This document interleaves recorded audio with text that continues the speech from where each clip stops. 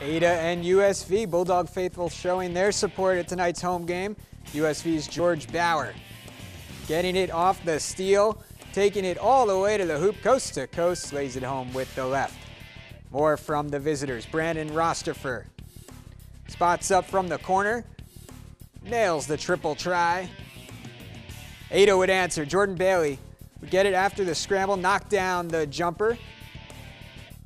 But then more from USV. Zach Reisner knocked down another corner three here for the Rams. They were shooting well from outside in this one. But here's the big man, Cameron Parker, in the paint, picking up the foul, bloody nose and all. He would be all right, and so would USV. They win 63-56.